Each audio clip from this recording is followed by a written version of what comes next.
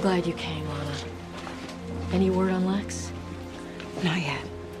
I can't imagine what's going through your mind, but I know it will mean a lot to Lionel that you're here.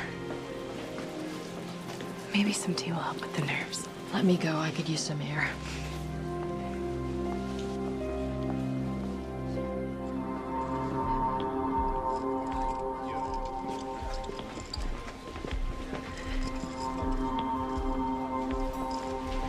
I want to see him.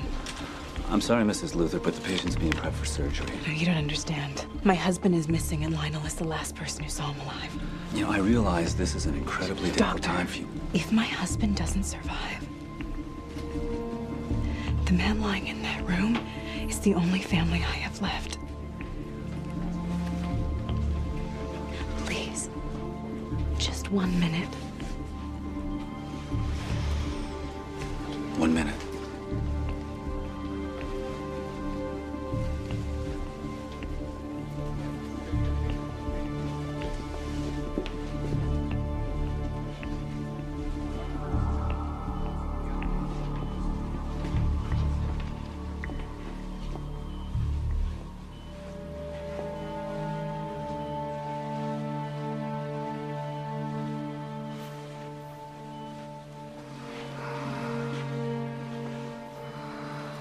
I understand you're in a lot of pain.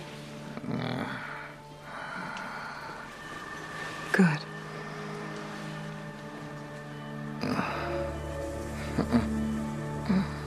You knew what Lex was doing to me. Orchestrating a fake pregnancy and making me believe that I lost a baby. And you still trapped me in a marriage with him.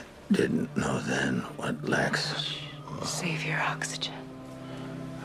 You wouldn't want to jeopardize your surgery. With Lex missing, it turns out that I'm in charge of your medical decisions today.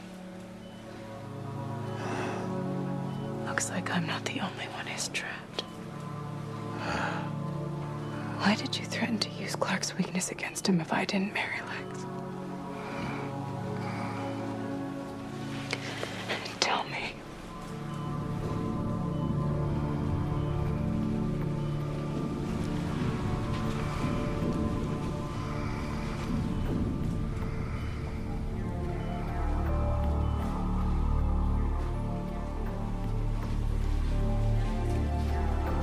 If I killed you right now, I'd be free.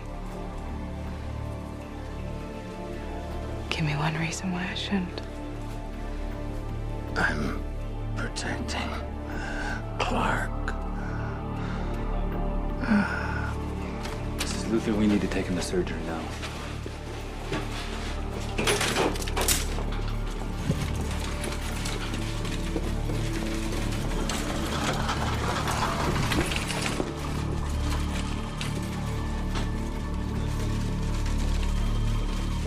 Captain, Lex Luthor's Porsche was parked at the tunnel entrance. We searched the vehicle and found this in the trunk. It might hold some answers. Thank you, officer.